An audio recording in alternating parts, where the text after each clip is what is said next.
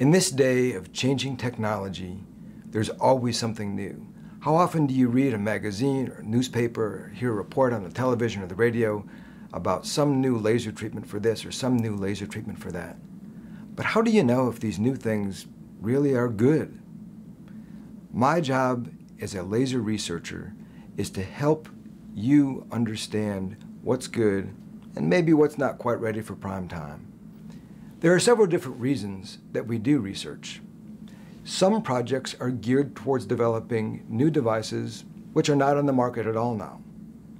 Other projects are geared towards taking an existing product and applying it into a new area so as to produce results that we've not been able to achieve otherwise.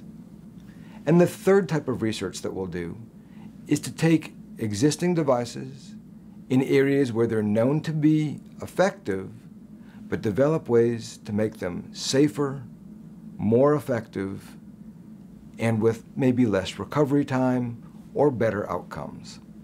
Over the course of the years, we've done projects ranging from developing new skin tightening devices. I developed the thermage application for tightening eyelids non-invasively. We've looked at ways to enhance the outcomes of laser resurfacing procedures on the eyelids and face. We've worked on developing a topically applied botulinum toxin cream to get the benefits of Botox and Dysport, but without having to have a needle injection.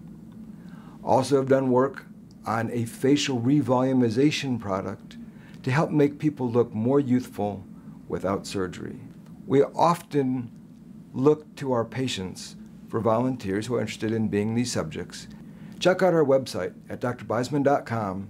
Go to the research section to learn what we're doing now and see if you might be a candidate to be in one of our studies.